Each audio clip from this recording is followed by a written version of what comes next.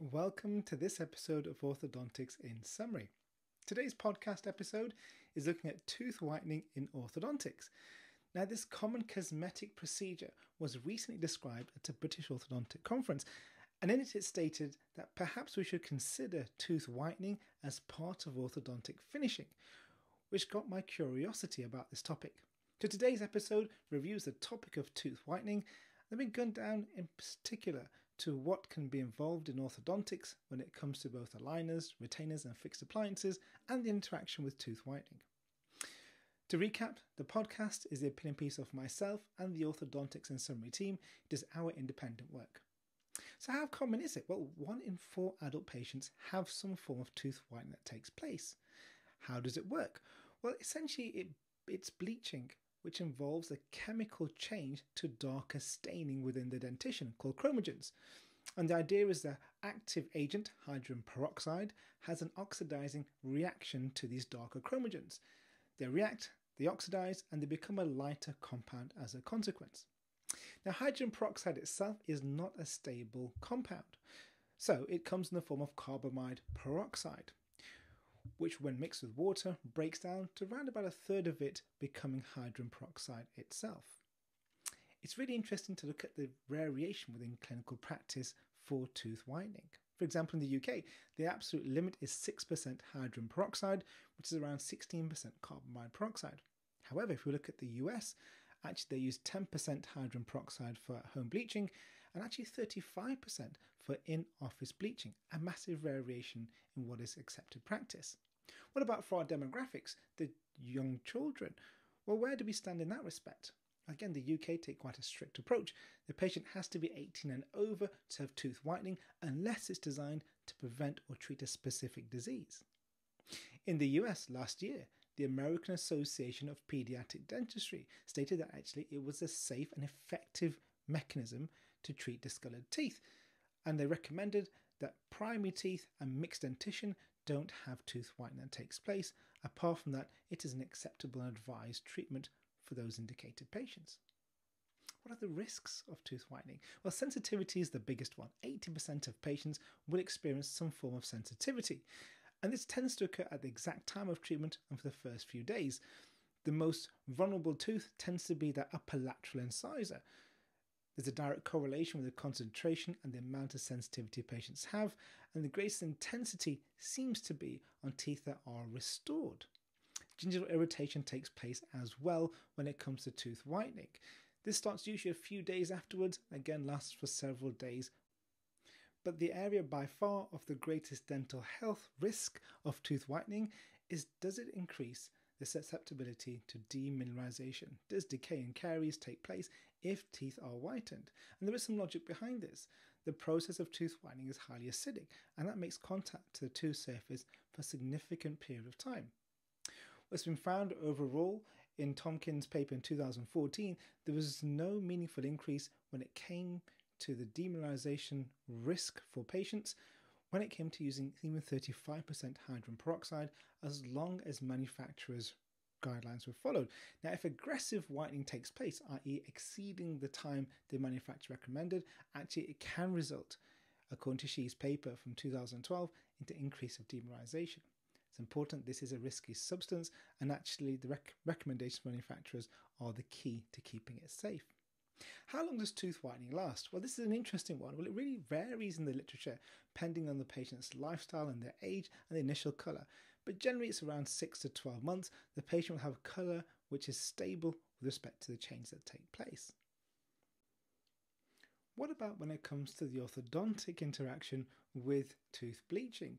Well, let's start off with aligners. The aligner tray is fundamentally different to the bleaching tray. Bleaching trays tend to include 2 mm of gingival extension. Aligners tend to be gingivally cut. The material is different as well. It tends to be a soft acetate for bleaching trays, whereas aligners tend to be some form of a stiffer plastic which is used.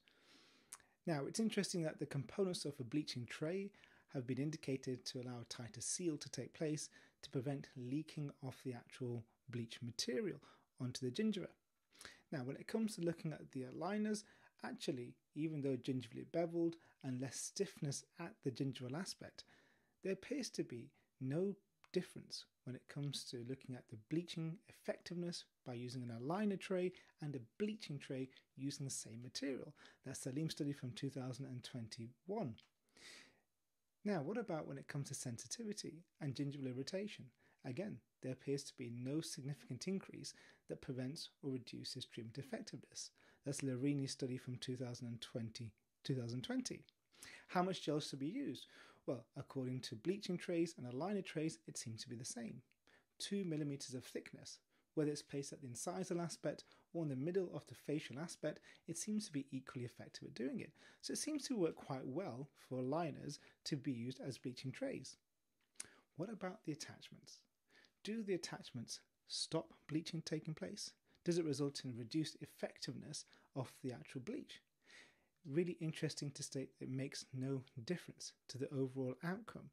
Now, this is an interesting idea that actually, even with the attachment on, the hydrogen peroxide can diffuse underneath the attachment. It gets in between the enamel prisms and therefore effectively bleaches the surface underneath. Now, the composite can result in slightly less effectiveness of how much that bleach will penetrate into the enamel.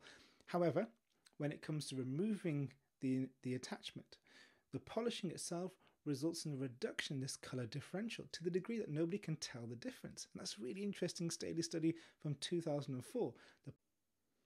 What about using retainers in the same way? Well, a study looking at the use of 0.8mm Zendura showed that it's as effective as using a bleaching tray. So again, we've got different types of trays within orthodontics that can be utilized for tooth whitening. However, the difference with the use of a retainer is that it does have changes to its biomechanical properties. There's a reduction in the tensile strength, there's an increase in the hardness of the material itself. Now, this was from Jin's study, which just came out in 2024. The question still is, what are the long-term effects of that to the use and wear and ultimately the stability of that retainer? We do not know. So the question mark when it comes to using the retainer as the bleaching tray. What about the bond strength? Well, this was an interesting study that took place by Miguel in 2006, and it showed that bleaching itself results in a reduction of the enamel bond strength by up to 25%. And the recommendation is to wait at least 2 weeks from the completion of the actual tooth whitening before bonding to the actual tooth surface. Now, that begs the question in my mind, when should we place our bonded retainers? Should we also wait for 2 weeks prior to placing our bonded retainers and the completion of our tooth whitening? Unfortunately, there's no evidence which has looked into this particular aspect of bonding. And the final thing to bear in mind is for fixed appliances, tooth whitening can be an effective component to utilize with the bracket still on.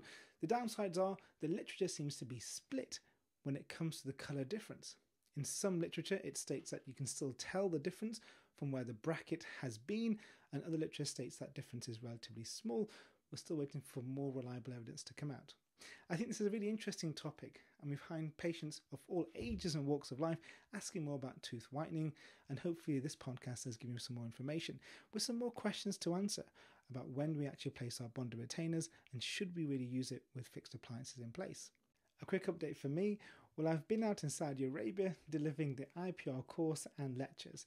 I never thought IPR would be of such interest, but it's wonderful to be invited by the Orthodontics Society out there in Saudi Arabia to deliver the content.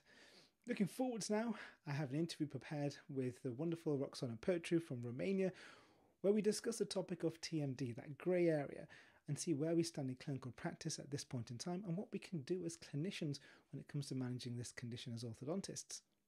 Wishing everybody well. That brings a wrap to this episode of Orthodontics in Summary. Please do subscribe and look forward to next episode.